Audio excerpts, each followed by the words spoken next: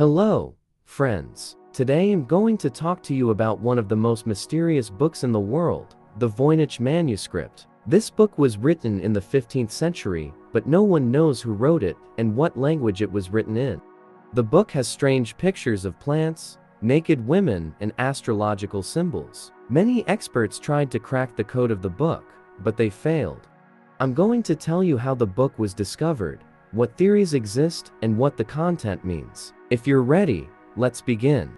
The Voynich Manuscript was first discovered in 1912 by a book dealer named Wilfrid Voynich. Voynich bought the book from a villa near Rome. He researched who owned the book before, and he was surprised to learn that the book belonged to a 17th century alchemist, a 16th century emperor, and a 13th century scientist, Roger Bacon.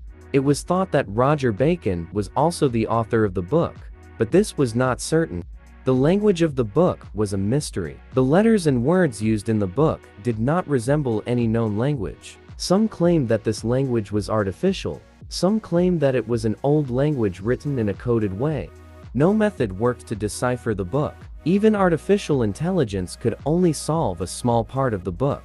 The content of the book was also very interesting. According to the pictures in the book was divided into 5 sections: plants, astrology, biology, cosmology, and drugs. These sections had pictures of imaginary plants, naked women in green baths, stars and planets, spiral-shaped diagrams, and herbal drugs. What these pictures meant is still unknown. Most of the plants in the book did not exist in real life. Some were created by combining parts of different plants. Some were completely imaginary. These plants were thought to be related to alchemy or medical purposes. As for the naked women in the book, it is not exactly known what they represent. Some say that these women symbolize fertility goddesses or water nymphs. Some claim that these women describe situations such as pregnancy or childbirth.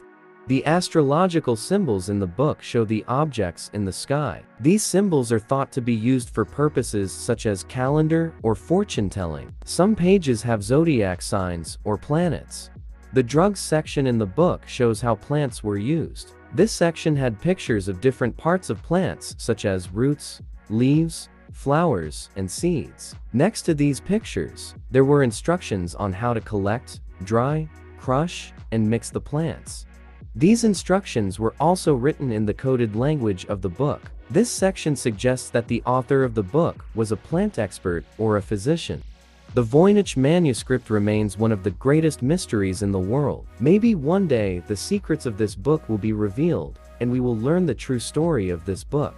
That's all for now, friends. I hope you liked the video. Don't forget to subscribe to my channel and comment. See you in the next video. Goodbye.